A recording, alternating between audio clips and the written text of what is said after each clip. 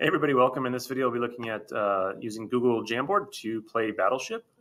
In class, this could be done in person as long as the students have devices or remotely as well.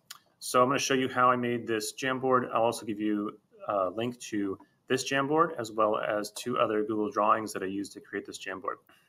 I see this working like this. The students, I force them to make a copy of this Google Jamboard. They have a partner, and they both have initially the exact same Jamboard. And then what they're going to do is, let's say I'm playing with you. This is my Jamboard. I'm going to grab these ships and I'm going to move them just like in traditional Battleship wherever I want them. And of course, if they wanted to, they could even change their direction like this. So they've got their ships laid out on this Jamboard here. If you want to choose different ships or make them smaller, you can. This isn't a huge game board, so I don't imagine the game's lasting that long. So once the students are ready, what I have them do is take shots at their classmates' board and then mark them down as hits or misses. So to do that, let's say I wanted to take this shot right here. 2 with Señor and the Predator would be fuiste. So let's say I do that and it's a miss.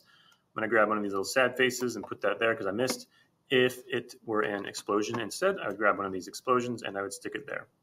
And then play would continue like that. If they hit me, I'm going to use one of these red X's to cover up where they hit me so that when they finally do destroy my battleship or one of my ships, then I can tell them, I can use this sentence up here, destruiste mi, which is you destroyed my whatever.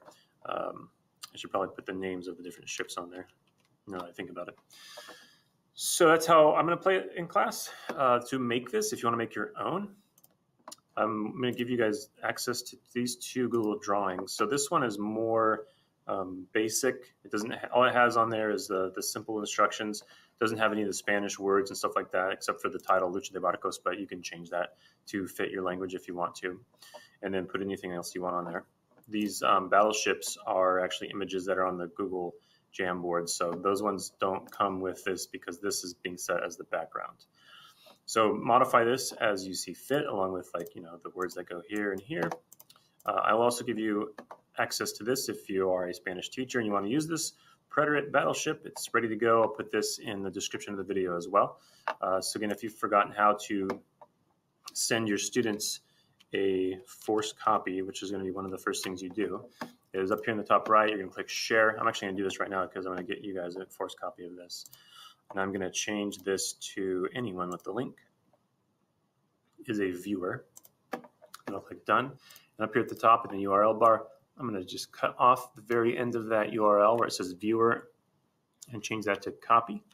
And then I'm going to send that link to my students. So when they click it and open it, it'll open up this Jamboard.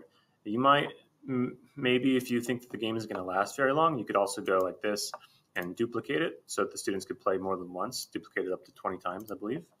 And they could play as many times as they want to. If you don't want it to have those extra slides, you can just delete them like that with those 3 little dots and delete. And that's Battleship en la clase de español. Hopefully you guys found this helpful. If you have questions, let me know. Otherwise, thanks for stopping by, and we'll see you in the next one. Hasta luego.